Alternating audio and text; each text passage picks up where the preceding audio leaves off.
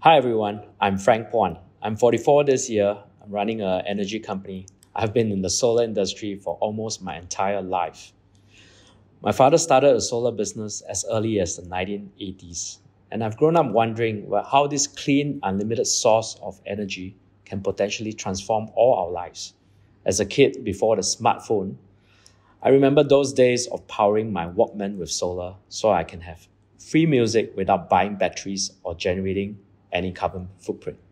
Back in the 1970s and the 80s, when solar was still a very nascent industry and Singapore was a contract manufacturing hub, my father ran a company producing solar equipment, largely for the European and the US market.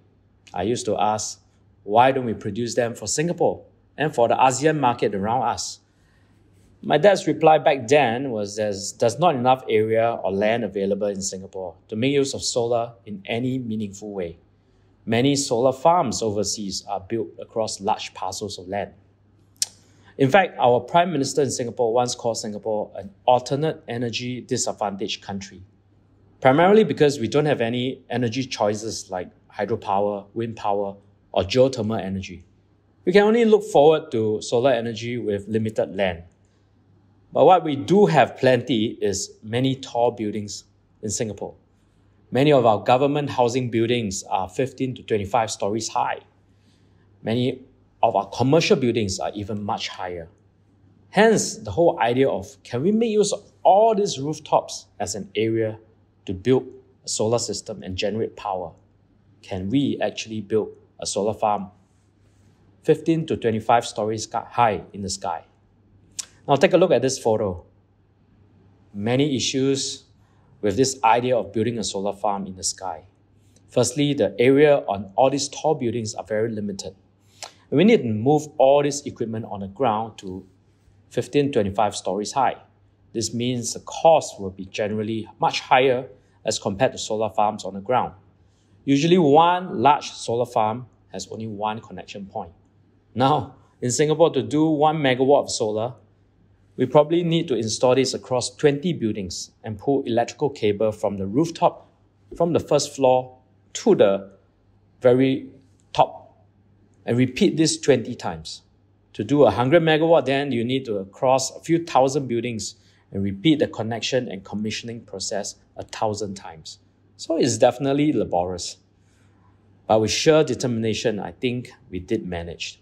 Today, Singapore has installed solar for more than 3,000 buildings and have a capacity of more than 350 megawatts.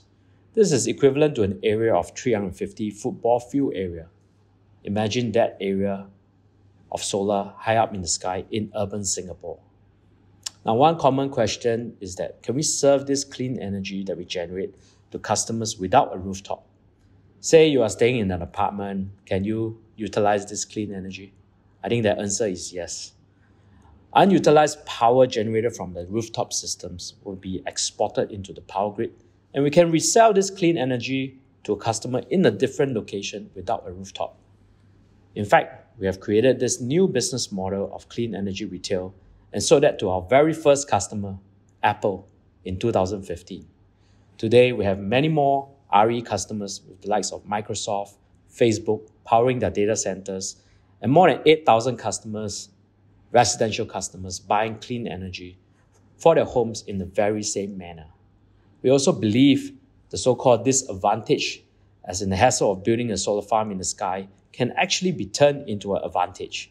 With a typical solar farm on the ground, there are no additional benefits. Perhaps some land banking as land prices appreciates over time. With rooftop solar across thousands of buildings in Singapore, we can now cross-sell various energy services to the very same building owners. This same building owner who has agreed to a long-term power purchase of solar energy is more likely to agree to other decarbonizing solutions like energy efficiency, like energy storage. We get to promote the very same building owner more energy efficient lighting, chiller systems to help reduce their own energy consumption and carbon footprint. We have utilized the same strategy in all our 12 markets across Asia. In each country, in terms of carbon reduction, we can also calculate the number of trees in equivalent to the capacity of the solar system. In Singapore, that number is around 15,000 trees per megawatt of solar. So this means the larger the demand of clean energy and the more solar systems we'll build in the sky, and the more trees equivalent we will plant. My father has left me a business to allow me to make a choice, and choice that you and I can make today. A choice to say that no limitation of land or government policies is greater than the future of our next generation. Now, us, we can make that switch and insist on clean energy today and leave 1 billion trees for our next generation.